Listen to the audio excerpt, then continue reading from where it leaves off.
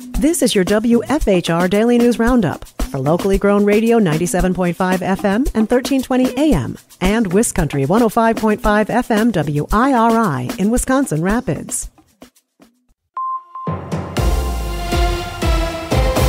Civic Media News.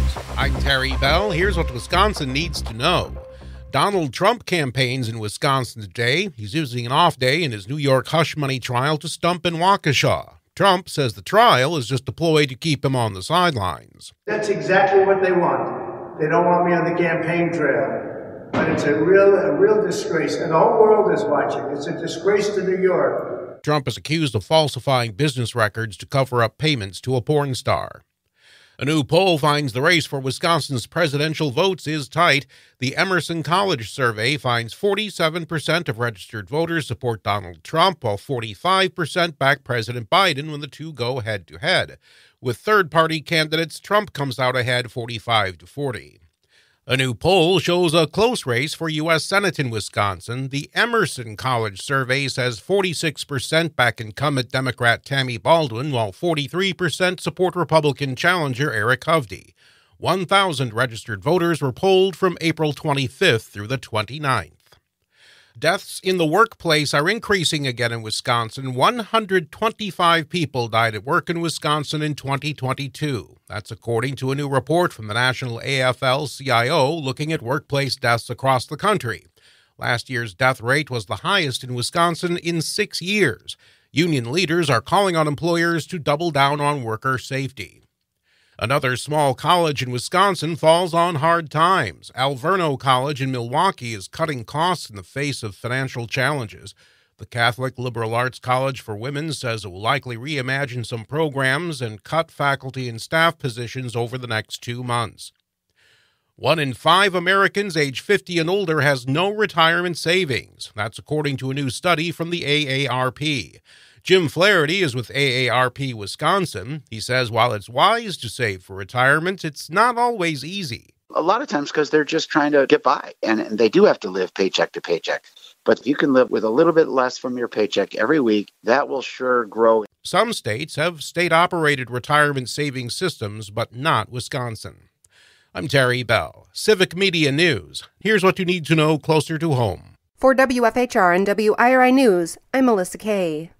The Nakusa School District is receiving $25,000 to build a Fab Lab. They are among 18 Wisconsin school districts awarded grants to train students in science, technology, engineering, arts, and mathematics, otherwise known as STEAM. They'll learn skills to prepare them for careers in advanced technologies. The funds will be used to build fabrication laboratories. To receive a grant, districts must provide matching funds equal to half of the award. As a result, the schools and the state this year will invest at least $750,000 in STEAM education in K-12 schools throughout Wisconsin. American Legion Post 9 is having their Poppy Drive this Friday, May 3rd. They'll be at the Beer and Mill from 6 to 7 a.m., quality food locations on both Baker Drive and West Grand Avenue from 9 to 5, and Pick and Save from 9 to 5. You can stop down to thank a veteran and make a donation while supplies last. Blood drives are scheduled in Wisconsin Rapids later this month. You can mark your calendar for May 20th from 2 to 7 and May 21st from 10 to 3. These will be at the former East Junior High School in room 111. You can call 1-800-280-4102 to make an appointment. The DNR announces their annual Warden Staff Awards for Public Safety, and Warden Adam Hanna received the Off-Highway Vehicle Officer of the Year Award. Hired in 2008, Warden Hanna displayed a high degree of passion for protecting and enhancing our natural resources and those who enjoy them. Hanna has several key strengths woven into his program for Clark County. One of his greatest is a passion for off-highway vehicle enforcement. Clark County continues to be a destination for ATV, UTVs, off-highway motorcycles, and snowmobilers nationwide. Hanna constantly engages with operators, and he specializes in working with the public to ensure everyone gets home safely. Wisconsin's Inland Fishing Opener is this weekend, Saturday, May 4th. Anglers should expect good conditions when they take to the waters for the opener. The Wisconsin DNR says fisheries statewide are good.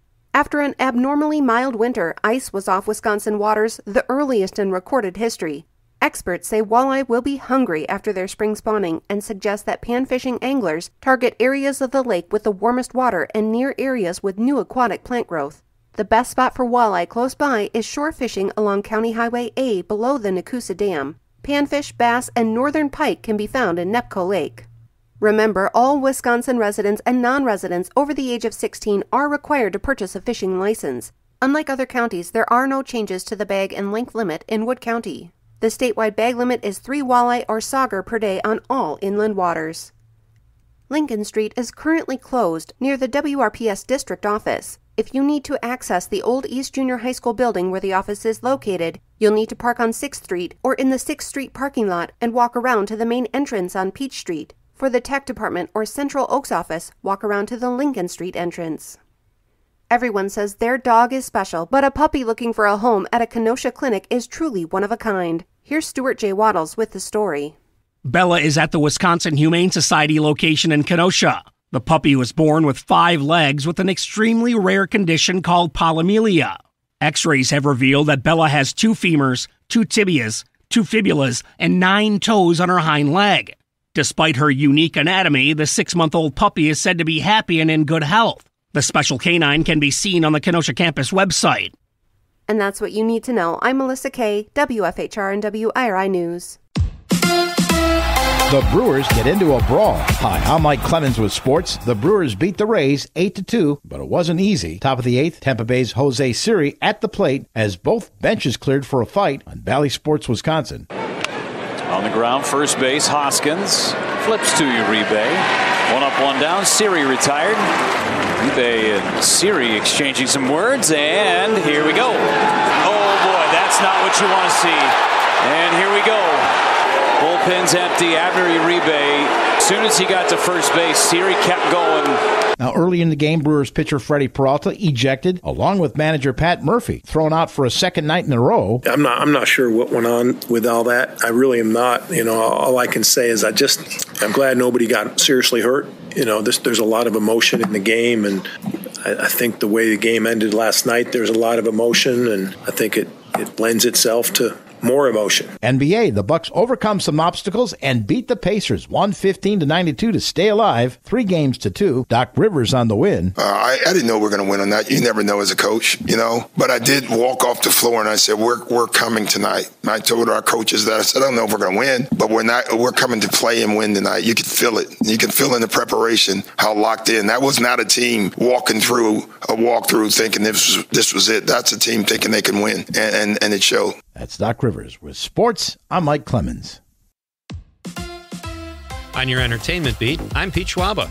Ethan Hawke had nothing but praise for Training Day co-star Denzel Washington. Hawke recalled his time at the 2002 Oscars while appearing on Who's Talking to Chris Wallace. When Hawke found out he had come up short in his Best Supporting Oscar bid for his role in the film Iris, Washington leaned over to him and said, "It's better that you didn't win. Losing is better." Hawke added Washington was trying to tell him, you don't want an award to improve your status. You want to improve the awards status. Easy to say for Washington, a guy who has 2 Academy Awards. There are no rules to being romantic, at least for Selena Gomez and her boyfriend Benny Blanco.